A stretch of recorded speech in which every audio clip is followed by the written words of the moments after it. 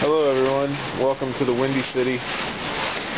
Here is the floor of the car kiln, and I thought I would share this with you guys if there's anybody that's looking at building one of these anytime soon. This is what we call a cork fit, and I've never built this before, but it's a pretty cool design. And basically you taper the floor of the car and the floor of the kiln here, and the two fit together in sort of a cork fit. And I'll roll it out here and you can get a basic idea about what I'm talking about.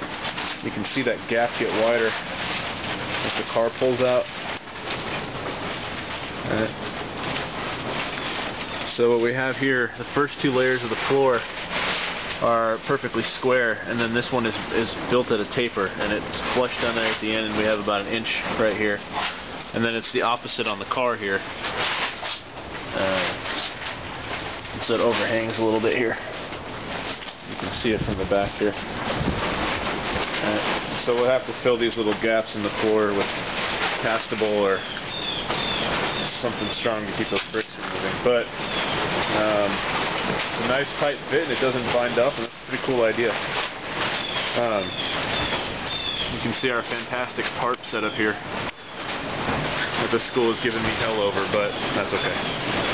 Well, anyways, gotta go.